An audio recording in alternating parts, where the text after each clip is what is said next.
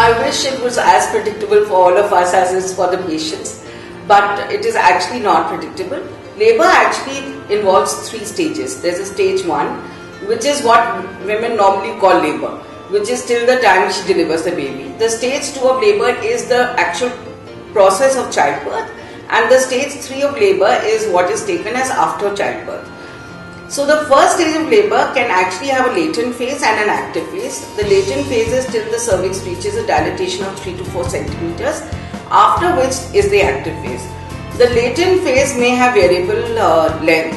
However, once a patient is in active stage of labor, we assume that if it's a first baby, the cervix should be dilating at a speed of about 1 centimeter per hour, and if it is a second or a third day baby, around 2 centimeters in an hour.